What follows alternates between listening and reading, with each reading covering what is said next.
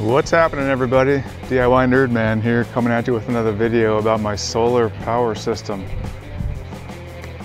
Today I want to discuss why I've got both a grid-tied and an off-grid solar power system on my house.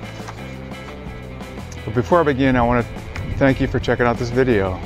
I really hope I provide information that is useful to you in satisfying curiosity or in helping you make decisions about plans for solar power or battery backup at your house. If you find this video valuable, I'd appreciate it if you'd follow my channel, maybe even drop a thumbs up. It helps motivate me to keep producing similar content, and more importantly, my teenage daughters make fun of me for having only a couple hundred subscribers or so that cannot stand. As you can see, I've got an array of solar panels mounted on my roof. This array of 14 panels produces a maximum of about 3,900 watts, and for the most part provides all the power I need for a typical day. With this system, my electric bill is typically between $0 and $25 per month for about 9 months out of the year, with the other months falling somewhere between $30 and $60. For the past year, my total cost for electricity was about $200. This grid-tied system is connected to a net metering setup with Southern California Edison, so I do get credit for excess power generated to a point, which actually usually amounts to about $25 a month.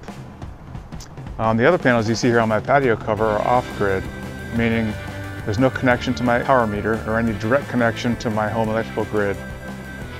The connection goes directly from the solar panels to my Delta Pro units, where the energy is stored in batteries and then transformed from DC to AC power and fed to my smart home panel when needed. This is the underside of my patio cover panels. I've shown this before in a couple other videos, but if this is your first time, just wanted to show kind of how I have it set up. I've got 8 panels set up.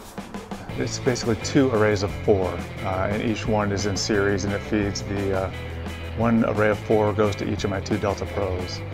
And really, I just kind of ran it around the house. So I've got it up here. You can see the basically 2 circuits, positive and negative. And I run them around.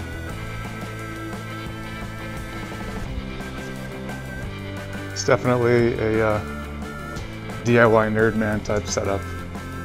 Nothing pretty here, but it does the job. And goes right into my garage. This is where I've got my 2 Delta Pros set up, just here on the shelf. And I've got the solar plugged in on the back of each one. Just one of those 4-panel circuits comes directly in here. It does go through a switch. I do have a disconnect switch. That's where the circuits come in. Just go through the isolator so I can shut it off if I needed to, and then directly into the 2 Delta Pros. I've got my smart home panel set up currently to shed load when power is most expensive for me, which is from 4 to 9 p.m. I've been running this setup for a couple months now, and my power bills have been 0 for those 2 months. In the past, October, November, December have been some of the more expensive months since the sun's lower in the sky and the grid-tied system produces fewer kilowatt hours. As I said before, my bill prior to installing the smart home panel and Delta Pros was really only a couple $100s a year. So this off-grid system with the panels and the Delta Pros will definitely not pay for itself with those savings within the next 10 years. But this brings us to the main reason I like having the off-grid portion of my home energy system.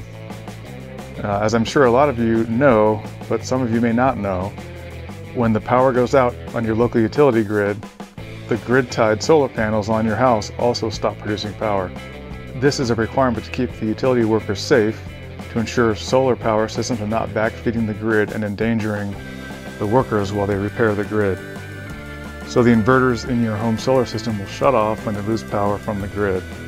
My Delta Pro smart home panel system will continue to produce power or provide power to the circuits run through the smart home panel, even if grid power is down. The off-grid solar panels will continue charging the Delta Pros whenever the sun is shining.